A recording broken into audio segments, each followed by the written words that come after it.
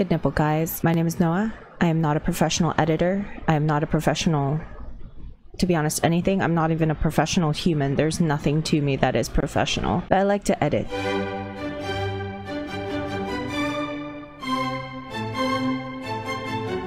Today, I wanted to show you the process of how I made this edit of I Told Sunset About You. And reason being is just because I really enjoy editing. I enjoy editing a lot, and that's why even when I say things like, oh, this video took me 2 weeks or a minimum of like 14 hours, 6 hours to edit, etc., it might sound like a lot of work, because it is, but for the most part, because it's something that I love to do, I say these numbers proudly because of the effort that I put into my work, the fact that I'm proud of the end result, and because I just enjoy it overall. And I will not stop saying that. No, if you've been a long-time subscriber of mine, then you probably heard me ramble on and on about how much I enjoy editing, and I don't plan on stopping.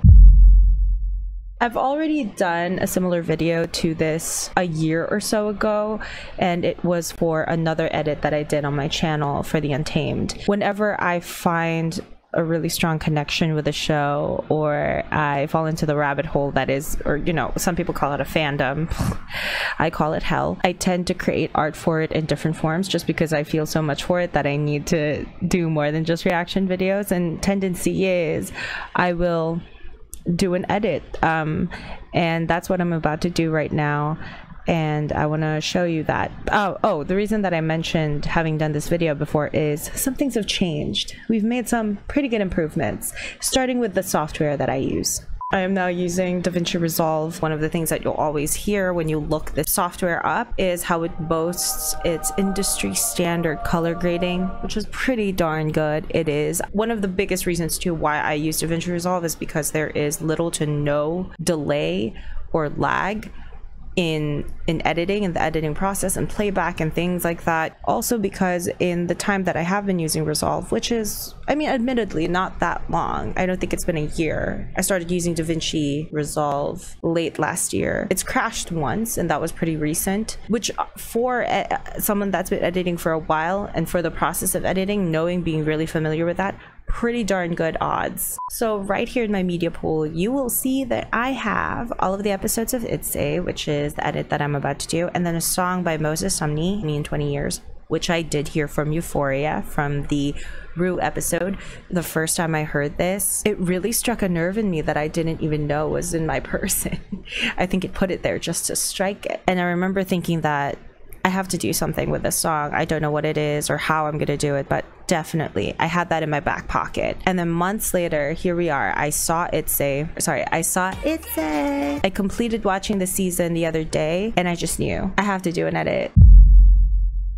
For this edit in particular, there is no huge blueprint in my mind of how I want this to go. I have a very vague idea of how I want it to start. The end result is still up for grabs. I do not know what that's going to look like. It can be a downside because obviously not having a plan, not having a clear-cut idea of how you want scene for scene to look in your edits can drag down time like you would not believe. And that's been true for a lot of my edits as well. When you do not have a plan and you kind of go into this sort of free verse style, then that leaves a lot of room for changes. You don't set a limit to yourself, so there will be a lot of re-editing that happens, which also is why, even though you're seeing as an end result like a video that's maybe no longer than a minute and a half, that could possibly have taken me either as much time as or more time than half an hour of a video that I've edited, because there's so many possibilities to it. Right now, I just have the song to go off of. There are a few scenes that I know I want to add,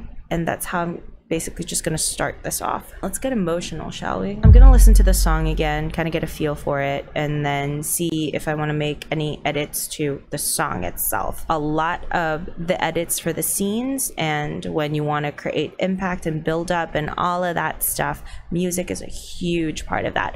And so I want to make sure that I have a solid mix of the music. If there's a need for splicing and putting things together, or if I can just cut at a certain point and let it fade out. So that's why I always start editing with music. So here is what I've come up with so far. Let's go back to the edit page. And it's been difficult to kind of put all of the songs together without it sounding awkward. So I added a bunch of fade-ins and layered them etc., so that the blending would sound better. As you can see here, the music cuts out pretty abruptly and it's almost awkward. I want this part with the lyrics that's just a little bit more and more. I don't know, it's kind of difficult. Oh. Nope. It was kind of difficult for me to edit that and like perfectly blend it with the ending, which is this part right here. And maybe that doesn't make sense right now, but as we go on into the edit, once we start adding the clips, then maybe I can explain that better. It's that part that kind of now bothers me a little bit because it doesn't sound as natural as I thought, but we'll see. Sometimes the clips can make it better. Then I'm gonna mark this as F1. This is just a simple thing for DaVinci Resolve to add, and it's something, I don't know, because I've never had it in VideoPad. Markers, like, oh my god, huge game changer. Eliminating the time in which I'm scanning through the scenes individually by adding markers, so helpful.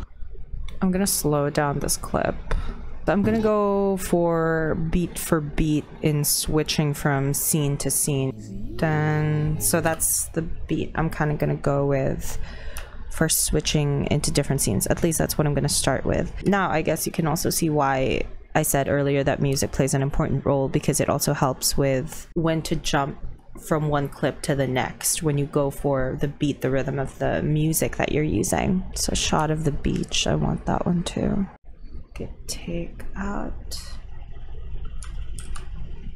the logos. It's a bit late. I can arrange that right now. I think this is it. So I'm gonna go over here,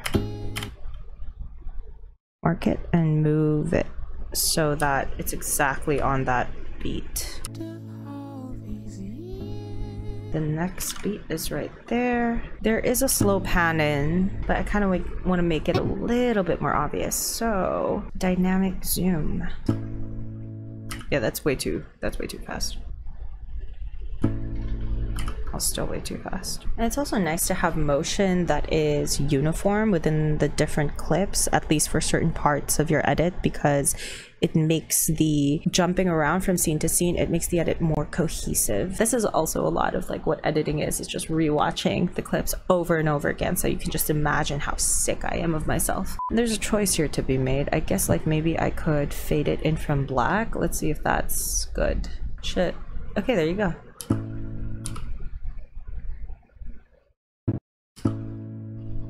Yeah, I think that does look pretty good actually. I like this clip. I'm gonna add a marker to that because I'll probably need it later.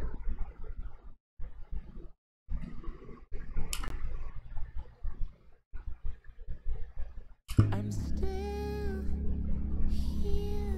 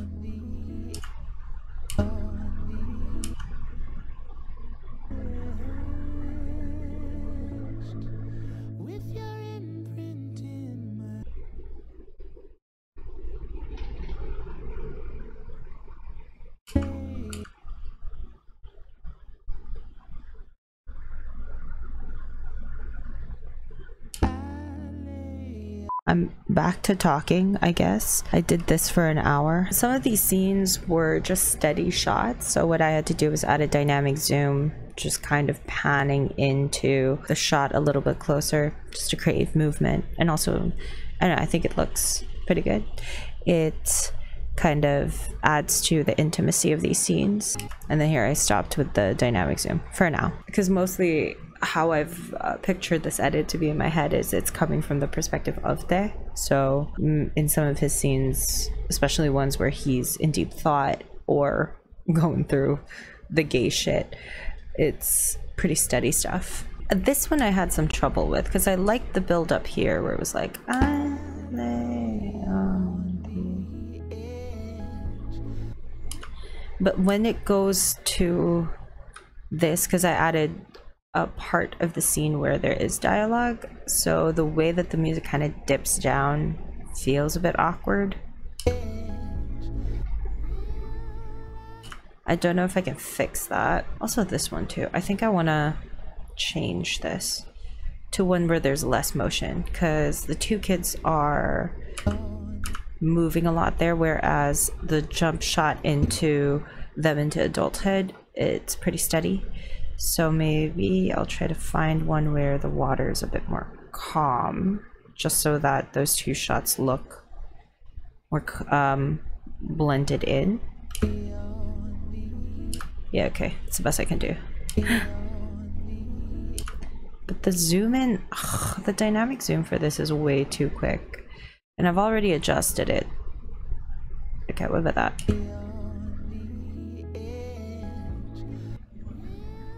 There, when it falls, when the music kind of falls in this, so that I could have the dialogue shine through. A bit weird. I think I should have done it here, in that beat. But I want to include the part of this scene where Ao's head goes down. Did I say Ao? Maybe I can.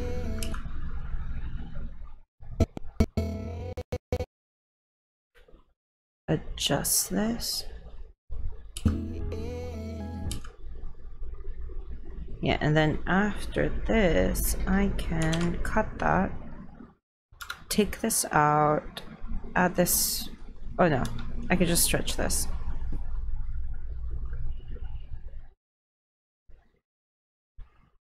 Oh, okay. I think maybe that's good.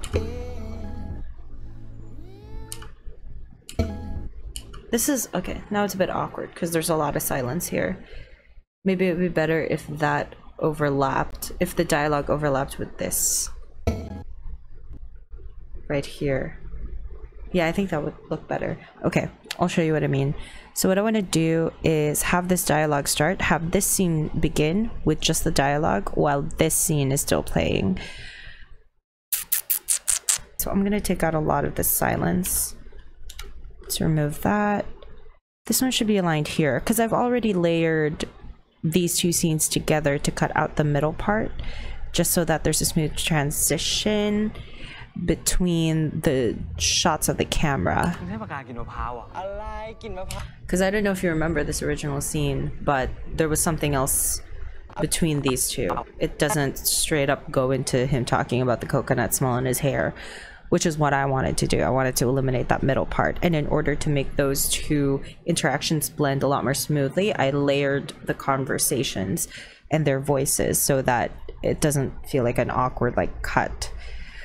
Okay, so that's gonna be difficult for me to add here because everything is already layered. Okay, I'm going to link these two clips just so I know when they're getting out of sync. Where is that? How do I do it? Group them together, sir. There, link clips.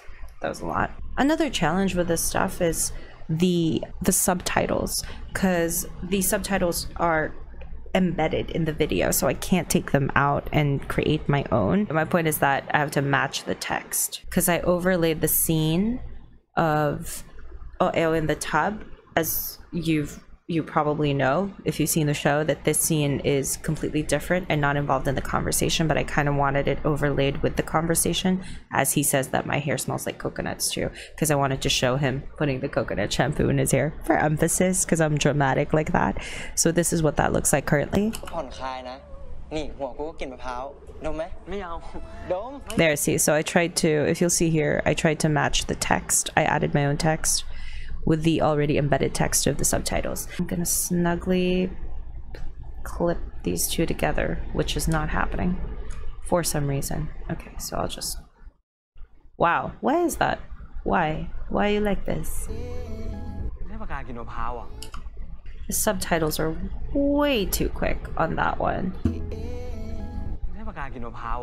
Okay, that's pretty smooth. I'm not mad at that. Hold on. I have a crisis. This is one of those things where, like, if I move this, then this will get moved, and then this one will be out of sync, etc. I don't want to move the timing of it currently. It's pretty good where it is. So, that's gonna be tricky. I don't like that. Okay, this is a problem. Did I do it? Yeah, I did it. Okay.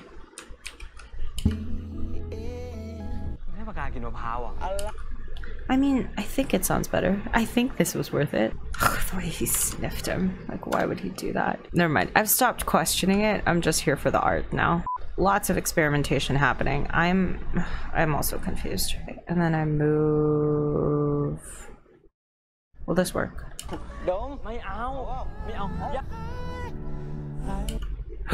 Wait, what did I miss? Oh.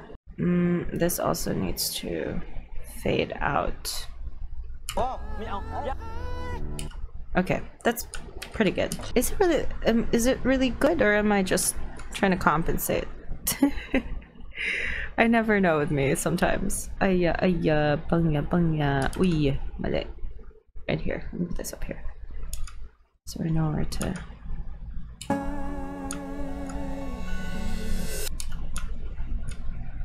That's way too far, dude.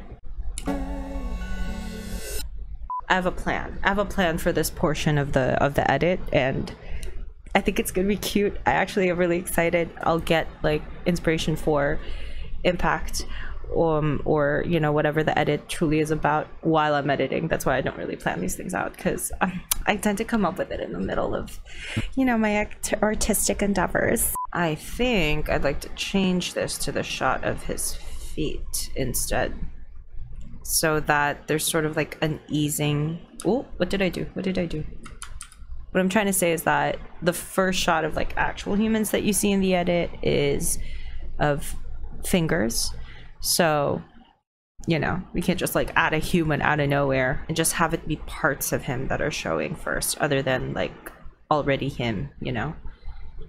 Why didn't I take that part? Maybe it's because there's movement there and I didn't like it. Oh yeah, it is because there's movement. Let me see.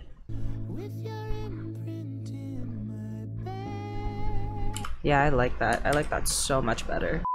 There's still something a bit awkward about it, and I think I want it to do like a type of deal, and I don't know how to I don't know how to do that here. Let me see. That is so bad.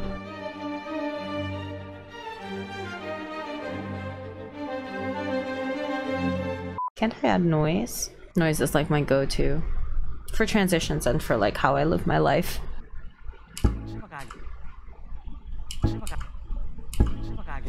I like a sound, like electricity, electric sound. I'm very, very, very professional. I just went ahead and got some glitch effects. So I'm gonna take that out, and I'm just gonna add the ones that I downloaded. Is it laced with a DNA? Yes, perfect. Okay, and then glitch sound effect. I'm gonna need to scroll down.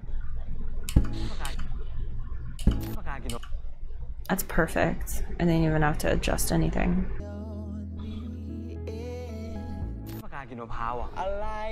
That's pretty good. I like it. Don't look at that. Don't look at my messy timeline. Okay. I know what I'm gonna do there. Oh god, I'm so excited for this. I'm so excited for something that you've already seen. What I want to do is I want to have them underwater. I don't know yet if I want to overlay dialogue over that or if I just want the music, but for sure what I want to do about the music is make it sound like it's being listened to underwater. Oh, this is my problem here. It has background music.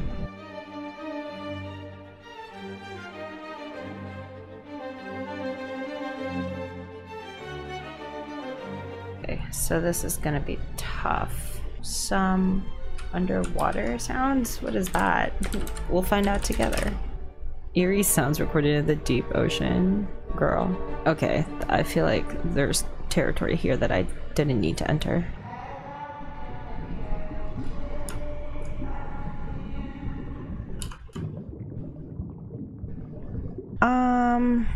I'm not sure if I like what I did there. Maybe I need to watch it as a whole to kind of see if I enjoy it. I don't know.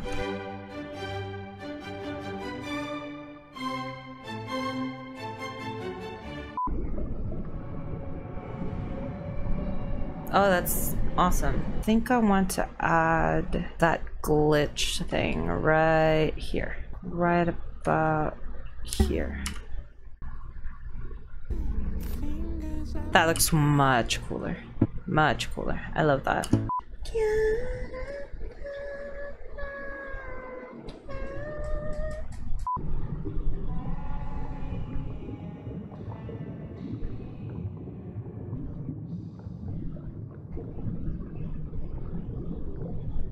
I mean, it's not the worst.